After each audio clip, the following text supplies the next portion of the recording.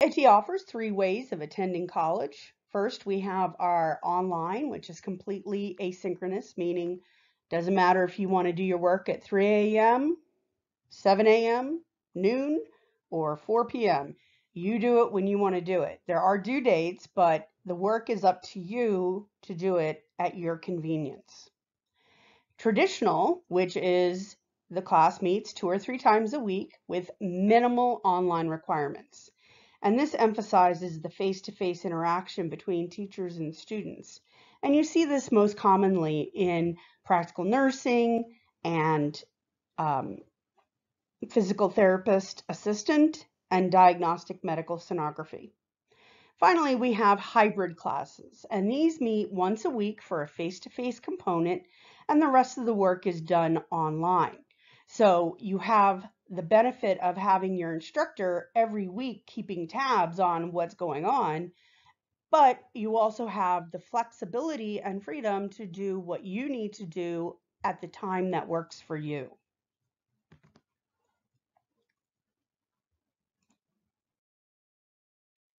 So before we move into the actual programs we offer, I just wanted to point out that all of the credits taken at P.I.T are transferable, and we accept all college credits from accredited colleges and universities. We have transfer agreements with the colleges listed on this chart. So if they have if you have a transcript and you went to Temple for a while, I will look at it, and it's almost a guarantee that your college credits that are applicable to your program will be accepted. There are a couple exceptions. If you fail the class, obviously not going to make it. But you also have to keep in mind that science credits must be less than 5 years old because things are changing very rapidly. So there's multiple ways of attending school beyond online and asynchronous and synchronous. So we have 100% online, which I've already talked about, in person, which I've already talked about. And then what we developed during the pandemic was an online virtual with live instruction. We have an optional version and a required version. So if you are somebody who is nervous about math or nervous about anatomy and physiology, you can, from the comfort of your bedroom, living room, kitchen, backyard, Aruba beachfront hotel, you can watch the instructor lecture, answer questions, interact, and if you can't be there for whatever reason, all of the classes are recorded. Same thing with the next one, but we do require you to show up at a designated class time, and the teacher wants you there. So, and that's usually, again, something like anatomy and physiology, which is a very complicated class. So in addition to these, all P.I.T instructors are available at designated times and posted each week for office hours. Simply send your instructor an email to schedule a one-on-one meeting by phone or video chat. So even if their office hours don't work for you because you have a job that conflicts, or you have a 5-year-old making you crazy at 3:30 every day, the instructors are wonderful and they will totally work with you to find a good time to connect. So I'm going to talk about associate degree programs, and specifically allied health, behavioral health, general studies, healthcare management, health science, and psychology and human services. So starting with allied health, having an Associates of Science degree allows graduates to move up their career ladder, and they will often earn more money. So how does this work? There's 3 ways of getting an allied health Associates of Science. One, you complete your practical nursing program and you earn your practical nursing certificate. Two, you complete your CMA certificate, so clinical medical assistant.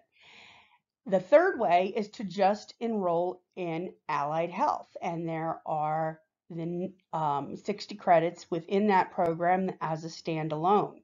So for someone who is really interested in working in healthcare, they will oftentimes want their employees in healthcare to have higher education credentials because, as we have seen in other options, the more education a person has in healthcare, the better the outcomes for the patients. And that's why things like that tend to be very popular. Next, we have healthcare management, which I like to think of it as the healthcare program for people who don't like bodily fluids. So, healthcare management allows you to work on the business side of things, specifically with insurance and ICD and CPT coding, working with the strategic aspects of healthcare. And, management is something that is always going to be needed. And we see a lot of folks come in who maybe don't have the physical stamina to stand up 8 hours a day, but definitely want to work in healthcare. And this is a great option for them. Behavioral health associate degree. This degree is really great for people who want to do 2 years of school, get their degree, and then go out and start helping and working with people. A lot of our students who've gone through this program have opted to take a certification in addiction so they can work at rehab facilities. So it's really one of those things where, if you find that you have a calling for this kind of helping people without the bodily fluids, this is a great field to get into. And, if at some point you decide you want to go on and get your bachelor's or even master's, you'll be able to do that with the degree credits. Health Science Associate Degree. This prepares students for admission to the PTA program, the DMS program, that's the Diagnostic Medical Sonography, and other highly competitive medically related programs, even those that are not at P.I.T. So graduates of this program are also qualified for many non-clinical positions with healthcare providers, including health and wellness counselors, community relations, health service coordinators. But to get back to the PTA, the DMS program, the prerequisites are embedded in the health science program. So for students who are taking health science with the intention of moving into PTA or DMS, you don't take the whole curriculum, you only take certain classes. Psychology and Human Services, Associate of Science. This provides a comprehensive understanding of mental health, and it really prepares students who want to get their bachelor's degree in psychology, sociology, or a related field. While it is possible to go out and get a job when you complete this program, it really is designed to prepare you for those upper level classes for your bachelor's degree. So what happens if you're not sure? And, this is one of those conversations I've had with many, many young people and older people about, I don't know what I want to do. I don't want to spend my life hating my job. Well, don't worry too much because jobs are constantly evolving. 25 years ago, most of the computer jobs that exist today did not even have existence whispered into them. So if you're not sure about what you want to do, but you do know that getting a degree is important, you can look at the General Studies program. This is the kind of program that allows you to build your own program. So for example, let's say you're interested in science, but you're not sure if you want to go towards healthcare or forensic science. Well, you can take a science track with a bunch of different classes. The point of a general studies program is you figure out what you like to do. Now, the interesting thing is that the vast majority of people in this country who graduate with a general studies degree end up getting really interesting jobs because they've learned how to learn. which is really important. They didn't learn one thing. They learned many things. And that robust education allows people to really become better thinkers, to literally become smarter. So next we'll talk about diagnostic medical sonography, or DMS as we like to call it. This is your program director, Denise Boyle, and she can tell you everything you ever needed to know about sonography and more. So what is ultrasound? It uses a transducer that emits sound waves to create images. So in other words, it's kind of a sonic picture. There's no radiation or biohazards associated with these exams. So if you are concerned about radiation, those are some of those issues that ultrasound doesn't deal with. In addition to large ultrasound machines, smaller portable ones have become popular options in athletics and the military. So the curriculum is a 15-month program, 5 terms. Students will graduate with an AS degree, an Associates of Science. And P.I.T. is currently in the process of earning our CAHEP accreditation, which is validates our students all over the country. Prerequisite classes are going to start July 2021, and the first DMS cohort will begin July 2022. We have a selective admission, so you have to qualify, and that includes the classes that you have to take as your prerequisites. And we are in the process of acquiring our clinical sites. Prerequisites can be taken online, virtually, or in person. Major classes, when you get into DMS, will meet in person Monday through Friday from 8 a.m. to 3 p.m. So it is a full-time program once you get into the DMS section. So now we're going to talk about the Clinical Medical Assistant Program, or as we call it, CMA. This is the CMA Program Director, Robin Tarpley. She manages the program, and she is excellent in terms of knowing every answer a person could know. So before we get into the nitty-gritty, we want to kind of reflect on what a CMA does.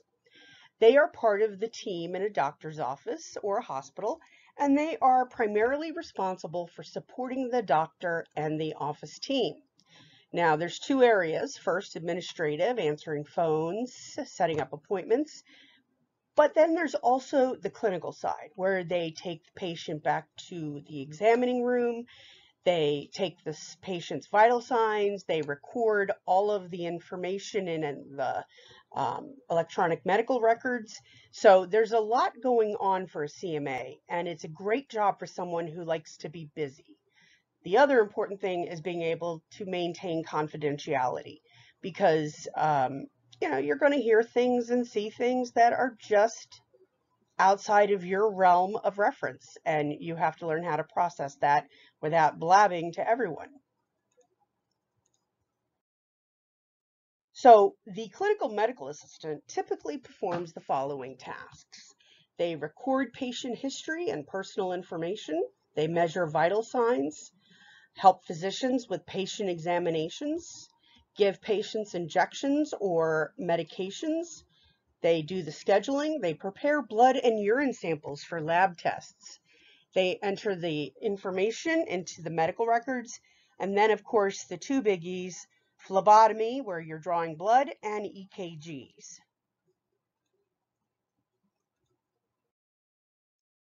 So the program focuses on these areas by term. So the first term is primarily lecture, and that's where you get information about anatomy and physiology, the requirements for being a CMA, all the things that CMAs do. And then the second term, you're in lab. You're learning how to draw blood, you're learning how to give EKGs, and you are learning all the clinical laboratory information. Your third term, you go on clinical externship, where you meet at a physician's office, you have somebody who works with you, and you learn what it is to be in the situation. Some of our extern sites offer experiences in internal medicine, pediatrics, dermatology, and cardiology. Dermatology is a really interesting one because you don't always imagine what you think is going to be going on. So, for example, at a dermatology office, they may have a lot of people coming in with acne, but they also have people coming in with burns and scars, and they want to have them removed. So, dermatologists have a very interesting practice. So when you are complete your program, you qualify to take any number of certifications that include certified clinical medical assistant, certified phlebotomist, certified EKG technician.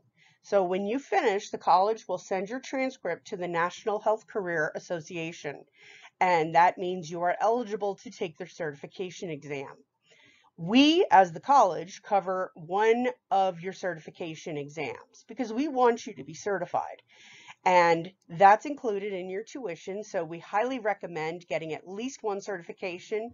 We've had lots of students who've gotten more than one, and it really helps in their pursuit of their career. Going forward, we're looking to add another certification opportunity for students with certified health coaching, and that will also be included in the CMA program because a lot of times you need to be the educator for the patient and explain things because the doctor is super busy and doesn't always have the time. So we're going to talk about the pathway to practical nursing at PIT. So this is your pre-nursing program director. This is Robin Tarpley, and she manages your curriculum until you are accepted to the nursing program. Once you get into the nursing program, you'll be working with Dr. Danielle Giuliano. So the first question is, do you have what it takes? When you become a practical nurse, you will enter a field that requires brains, compassion, and above all, a good sense of humor because you're working with people who are sick that don't feel good. And of course, if you're sick and you don't feel good, oftentimes you're going to be cranky. So as a nurse, you have to kind of roll with the punches in a sense. Because nursing is such an important job, there are many requirements from the federal government, the state government, and the State Board of Nursing. Everybody has something to say. To help you in the process, we will outline what you need to complete when you apply for the practical nursing program at PIT. So prior to COVID-19 pandemic, students were required to take A&P for practical nursing and submit a T-score of 55 or higher. With social distancing and quarantining, PIT has adjusted. So what we have decided to do is if you take the T's, you have to score 55 or above. Alternatively, we created a class using software from the company that gives the T's exam, and we have a class now called a T's equivalent, and that's AHT 180. You have to earn a C or higher, but that will replace your need for a T's exam. So if you're somebody who just hates exams, this is a good option. You'll still have plenty of exams to take once you get into the program, though, fair warning. You will need to take anatomy and physiology for practical nurses and earn a minimum grade of a C.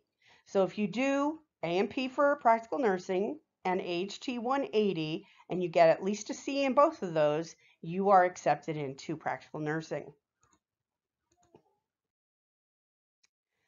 Another alternative is the CMA pathway. So we accept a CMA certification through these 4 organizations and 1 year of work, and you will be automatically accepted into the practical nursing. These are situations where, you've worked in the field, you have a lot of skill sets, and it's just a matter of fine-tuning and teaching you the stuff that nurses do.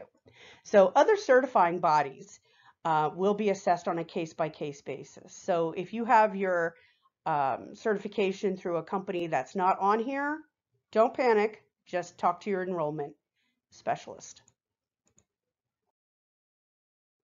A whole bunch of non-healthcare requirements, because remember, nursing is one of those fields where you literally hold the safety of the patients in your hands. You need an official high school transcript or GED diploma with scores. You need to get a criminal background check through the FBI, a criminal background check through the state of Pennsylvania, drug clearance, child abuse clearance. You cannot owe payments to the college. And if you are a high school graduate from a foreign country or have an out-of-state GED, you must obtain a certificate of preliminary education from the Pennsylvania Department of Ed. Now, the healthcare requirements are also extensive. You need a physical exam by a licensed healthcare provider, drug tests demonstrating no drug usage, CPR healthcare provider certification, flu vaccine, tetanus diphtheria vaccine, TB screening, and a titer blood test with documentation validating your immunizations or boosters. Hello, we're going to be talking about the Physical Therapy Assistant Program next. And this is Kelly Thompson. She is the director of the PTA program, and she is a PTA, so she is a great resource for anyone who is interested in this program. The PTA program prepares you for the high demand field of physical therapy. And what we do with this curriculum is we use science and evidence-based information. This is very much focused on the anatomy and physiology and the kinesiology in one's body. So if you're not sure what a PTA does, they work as part of a team to provide physical therapy services under the direction and supervision of the physical therapist. To become a physical therapist, you have to get a doctoral degree. So you're in school for at least 6 to 8 to 10 years. And obviously, a lot of people don't want to dedicate that much time to become, an entry level in a particular field. Instead, this is an option for folks who are ready, willing, and able to go out to work as soon as possible. And as such, we as the PTA program provide students that opportunity to hop and jump right over into a career in just 2 years. They implement selected components of treatment, obtain data related to the treatment provided, make modifications in selected treatments, and they work with everyone from newborns to the elderly. Now, the most important thing on this slide is the fact that you must attend a CAPTI accredited PTA program, and that is required in order to take the certification or licensure. This is really important because if you don't have a CAPTI accredited PTA program, you can't take the certification. So P.I.T is CAPTI accredited, and that is the kind of information you need to make sure you know in order to move forward in your selection of what you decide to do. In the PTA program, the first year you take your prerequisites, your classes like anatomy and physiology, kinesiology, psychology, math, English, the required courses. Those courses then help you move into PTA because you need to ensure that you have a decent GPA to move into the program. Students are successfully prepared during their second year for the PTA certification licensure. And as such, when you complete, we notify CAPTI. They will allow you to take the licensure exam, and then you have a variety of places that you can choose to work in. Sports and fitness facilities, a lot of people who are in PTA have experience working in these places, and this is kind of a step up for some people. They go from being a trainer to a therapist assistant. So there are a lot of different things you can do with this type of a job. Now we're going to talk about the Cannabis Studies program. This is Lou Giannotti. He is our program director for Cannabis Studies. He is a registered pharmacist who has also worked in the cannabis industry. So our cannabis curriculum has 3 tracks: cannabis business, health, and horticulture.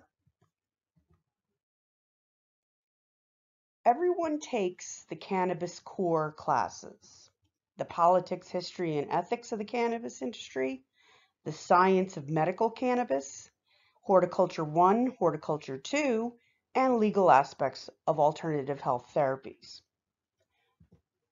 In addition, so with cannabis business, it can involve many things, from being an entrepreneur and starting your own business to managing an operation or dispensary or working in a dispensary. Cannabis jobs have grown 161% in the last 4 years, which really is just unheard of. So some of the titles, if you were to look them up, include bud tender, retail marketing, accounting, dispensary or facility management, inventory management. That's huge because, with cannabis, your inventory is everything. Entrepreneurship, packaging, administrative services, client services, and, all of this comes into play as the cannabis industry gets more and more legal in the sense. So, there's been states have legalized it medically and recreationally, and the federal government is now looking at ways to move towards a legal cannabis experience. So we'll see what that plays. The cannabis business classes include the health therapies 1 and 2, marketing, managing retail services and dispensaries, introduction to business, office software, financial accounting, with QuickBooks, macroeconomics, and entrepreneurship. So, if you in your own head have this idea of a business you'd like to start, this is the kind of program that really benefits people. Cannabis health.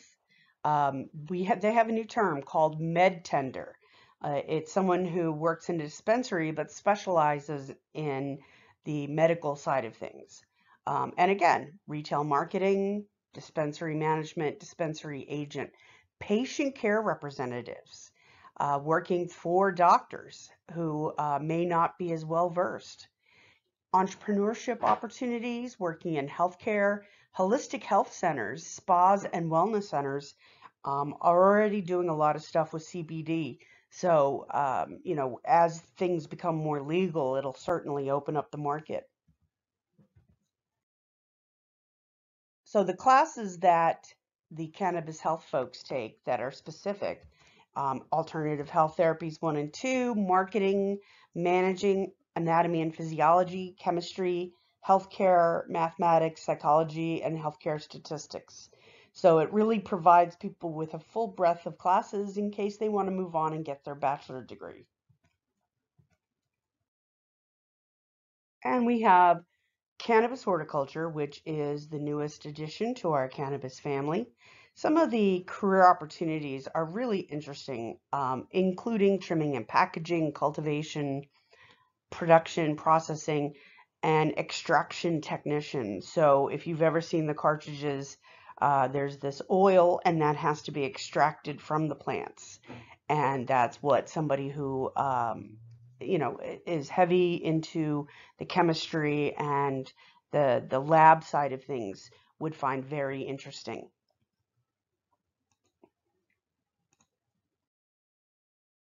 So the horticulture classes are very specific. botany, soil fertility, irrigation principles, plant genetics, plant harvesting and extraction, and then of course, agribusiness, accounting with QuickBooks, food and agricultural laws and policies, and office software applications.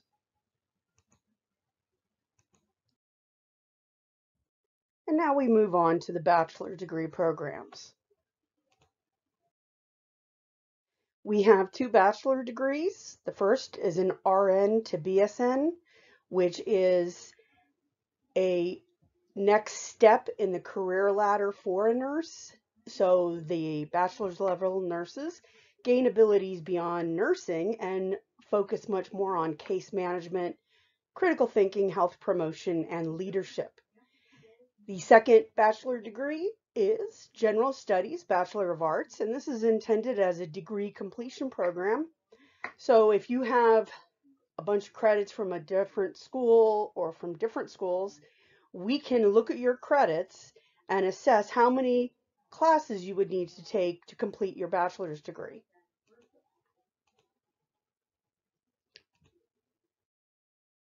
So here are the program directors. On the left is Dr. Danielle Giuliano. She, of course, manages the RN to BSN program. And then on the right is Rochelle Chaikin, who is also the Associate Dean, and she manages the BA in General Studies. So both of these bachelor's degrees are online for your convenience, and this allows you to decide when you're going to study. So if you're the kind of person who at 5 a.m. your eyes pop open and you're ready to go, this is a great opportunity. If you're the kind of person who doesn't even get going till 10 or 11 at night, again, this allows you to study and learn when you are ready. There is a short clinical requirement in the RN to BSN program that usually can be completed while you're at work. Instructors and tutors are available for consultation and assistance through Zoom to better accommodate the students' busy schedules. So we have our instructors, we have our tutors, but we also have academic support coaches, and those are the folks on the right.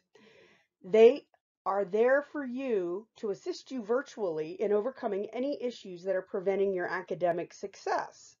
So, for example, you're having issues with your financial aid and you need assistance filling something out. That's the kind of help they can provide. So they're all very good and very helpful.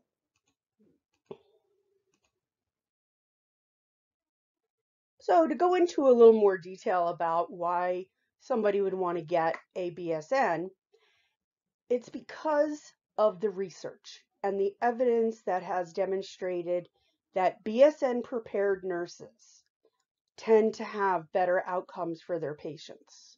So it doesn't matter if you are working in a residential facility, a hospital, this education level has shown that there is a 10% increase in BSN prepared nurses. You will see a 5% decline in patient mortality.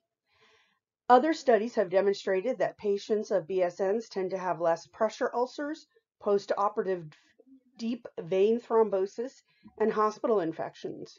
Prior to obtaining a BSN, RNs earn an average of just about 71,000, and afterwards they'll earn 77,000 on average. So there's a lot of really good reasons why a BSN can be advantageous to your career. So here are some of the classes that you would be taking as part of your BSN. There are some unique things such as medical cannabis and pain management, stress management for healthcare providers. And then you're also going to see a very deep look at things like holistic health nursing, genetics of addiction, global health policy. So all of these things come into play towards getting that bachelor's degree. In order to qualify for this program, you must have an RN license, which you will receive 40 college credits for. You can then also transfer an additional 50 credits for a maximum of 90 credits.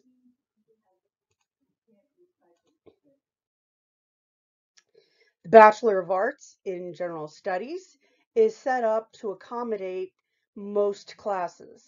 There are a lot of electives. Some electives are based on arts and culture, some are history, some are science. So we try to offer enough of a structure so you can kind of figure out on your own where your credits are going to go. But more importantly, when we get your transcripts, then we can do it officially.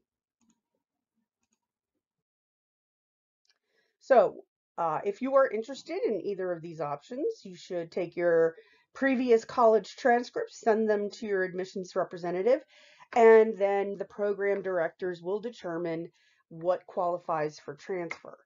Science classes must be less than 5 years old due to rapid changes in the modern world.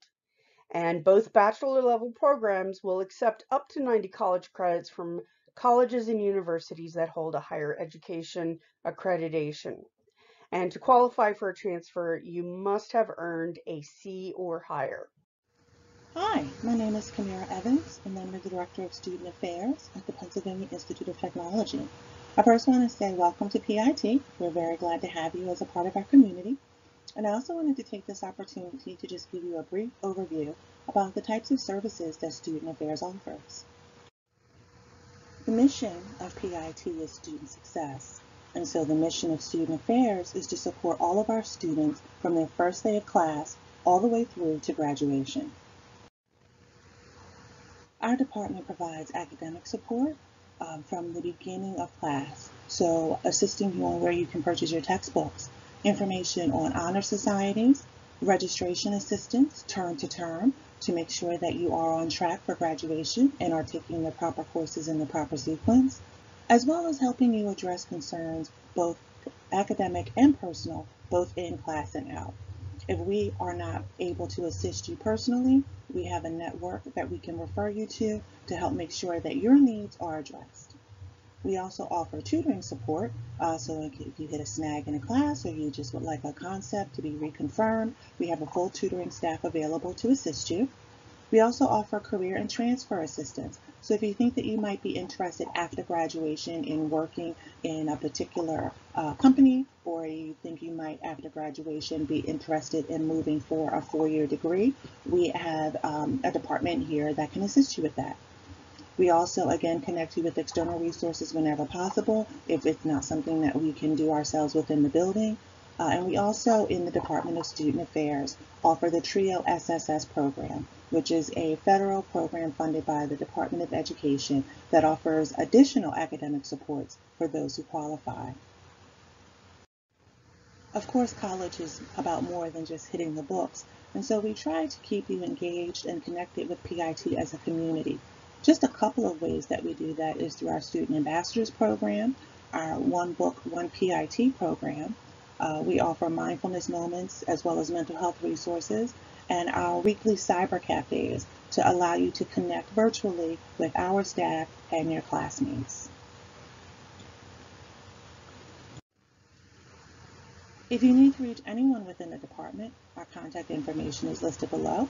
You can reach us via phone, text, email, or Zoom at any point. All you have to do is just reach out or schedule an appointment. You will be hearing from your academic support coach as you move forward in the enrollment process. Teresa Fleming handles students' last names A through G. Rosie Marcher has last names H through O. Garrison Lockley, who is also our tutorial coordinator, has last names P through Z. And Ornano Wright is our career and transfer coach. So if you have any questions regarding what life might look like after graduation, she is definitely your contact person for that. Again, thank you so much for listening, and welcome to PIT.